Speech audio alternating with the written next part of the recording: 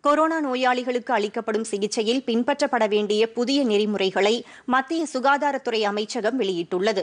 அதில் corona virus தொற்று உள்ள நோயாளிக்கு வைரஸ் தடுப்பு மருந்தான ரெம்டெசிவிர் பயன்படுத்தலாம் என்று கூறப்பட்டுள்ளது.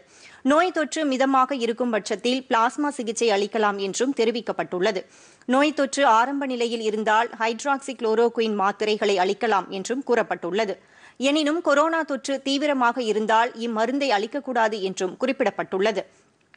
முன்னதாக கொரோனா தொற்று தீவிரமாக உள்ள நோயாளிகளுக்கு ஹைட்ராக்சி குளோரோகுயின் மாத்திரைகளை அஜித்ரோமைசின் மாத்திரைகளுடன் சேர்த்து கொடுக்கலாம் என்று கூறப்பட்டிருந்த நிலையில் அதனை தற்போது மத்திய சுகாதாரத்துறை அமைச்சகம் திரும்பப் பெற்றுள்ளது. ஹைட்ராக்சி குளோரோகுயின் மாத்திரைகளை பயன்படுத்துவதற்கு முன் நோயாளிக்கு இசிஜி பரிசோதனை மேற்கொள்ள வேண்டும் என்றும் கூறப்பட்டுள்ளது. இதற்கிடையே சுவை, மனம் ஆகியவை உணரப்படாவிட்டால் அவை கொரோனா தொற்றுக்கான அறிகுறி என்று மத்திய சுகாதாரத்துறை அமைச்சகம் குறிப்பிட்டுள்ளது. பொதிகை செய்திகளை யூடியூபில் தமிழ் நியூஸ் தூர்தர்ஷன் என்ற சேனலிலும், ட்விட்டரில் Tamil news Doordarshan @DD news Chennai என்ற பக்கத்திலும் காணலாம்.